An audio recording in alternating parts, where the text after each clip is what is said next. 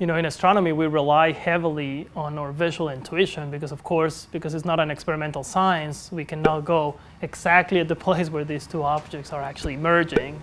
So, you know, this is, for example, a collaboration between artists and astrophysicists in trying to understand, well, how can I explain to myself and to the public what's happening? Because it certainly, you know, trained my brain into look at things in a very different way. So now I can see a three-dimensional visualization, and they try to understand basically the physics in a different way because I have tools that I didn't have before of how to look at a phenomenon. So I sort of play to be an alchemist with a computer.